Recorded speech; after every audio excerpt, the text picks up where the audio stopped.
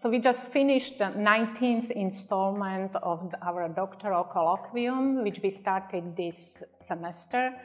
The idea was to get together our doctoral students and our colleagues, researchers, to see and present, and it turned out to be a beautiful idea. We had very nice discussions, very nice presentations, and so far we are excited because all the presentations were nice, and you see our doctoral students like Peter Anthony today, who is new. He's a first-year student. He already gave very nice presentation, and people at the department have a chance to know what he is doing, and discussion can start. So that's completely the idea of this, and we hope this will continue.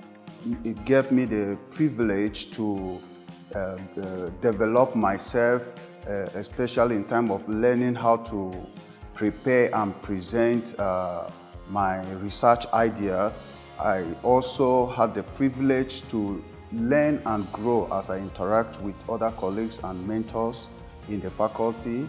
I also had the privilege I got feedbacks from constructive criticism from my colleagues and from mentors, professors in the faculty, which will help me to refine my research idea for better. And overall, this is an opportunity to become a better scholar and researcher in the future. We're trying to link the symbolic representation that we used in knowledge graphs where we represent malware, and some sub-symbolic methods that allow us to compute predictions more effectively, which is one of the current trends in knowledge representation these days. So I hope that this will be a very successful project and that we will obtain interesting and relevant results. There are basically 6 reasons why we started this colloquium for our PhD students. First one is that we would like to know them, their research interest. This is the first reason. The second reason is that we want our students to know each other. The third reason is that they will create a community. There is a social aspect, they feel together, there are students here. Next reason is that we want to give them some feedback. That means they present work and we have some suggestions, ideas, how can they proceed, and so on. Next reason is that they learn how to present their work. That is important because sooner or later they will present the work on conferences. And the last reason that since each student will present his or her work every year, we can track some progress they made during their PhD study.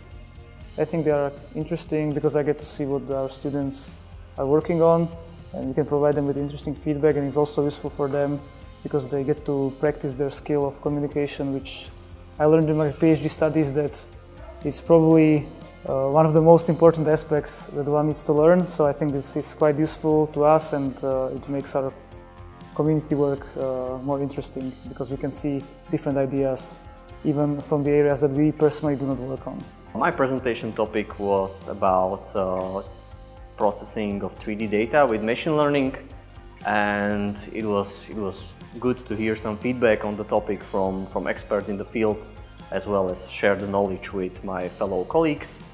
And I really like these colloquia for sharing knowledge and sharing information among other doctoral students.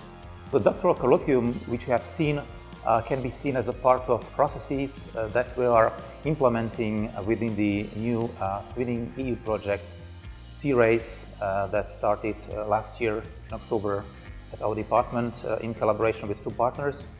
And the goal of this project is to implement changes towards improving the functioning of the department when it comes to involvement of people in research and education or teaching, such that the overall performance of the department will be improved in the long run.